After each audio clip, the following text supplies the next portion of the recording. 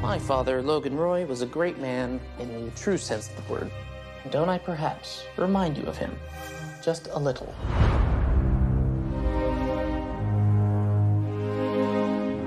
His demise was carried, written in fire, over 7 continents. A great man indeed. See Shippy cry. See Teddy die. See Roman the Showman light up the sky. I am the man. I am the man.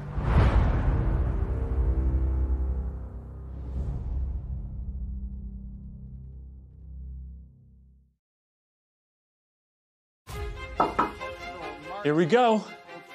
The 5 p.m. All good? Yeah, I'm good.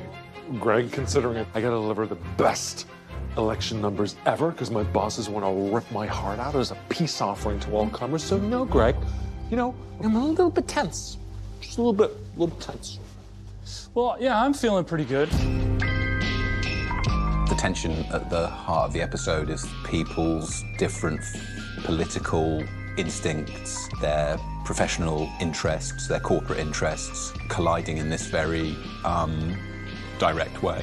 And we had some great political advisors who helped us find a way to the particular situation of the fire that happens in the episode. Okay, so if it happened in Milwaukee and if it's deliberate, then it's Mankinist, no? False flag, could be. You can't just say false flag every time you don't fucking agree with something.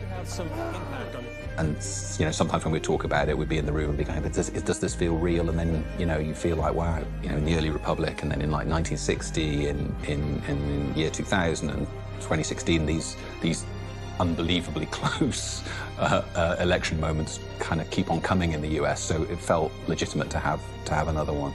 Arizona is gonna go red. All right, well then that would be it, right, Tom? I think to Roman, he says it really doesn't matter to him who the president is. It's president's the president. Who cares? What's best for us? And I think it's really nice for me when I show up to work and have to play the character when Roman has one clear objective and focus. This is how it is. Just call it, and then that was a lot of fun to play. We have the votes, so can't rerun fairly and can't let lefty terrorism affect this, so let's call it. The election episode is a spectacular episode. I think it's just an incredible script, and it's nonstop. The pace is crazy. Wasabi is all I'll say. There's wasabi in my eyes. I've got wasabi in my eyes. Wait. Put water in it. Put water in.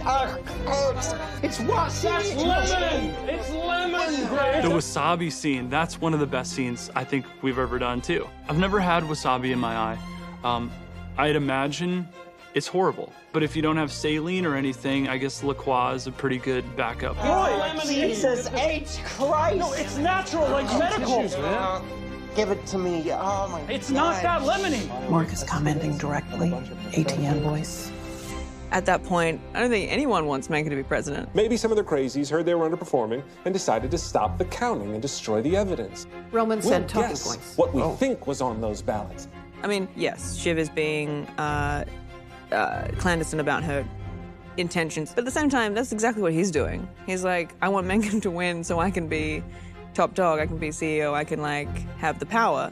I was like, cool, that's fine, except it's Mencken. It's Jared Mencken. Avi was painful. We need to be smarter than this, better than this. We need a fucking opposing viewpoint. It's convenient that it's an altruistic side for her. I think, you know, let's remember she's not an altruist. But she does believe in democracy and, like, you know, dictators not being president. Go play ball. Thank you very much. Can't talk semiconductors. We just made a night of good TV. Nothing happens. Things do happen. Rome.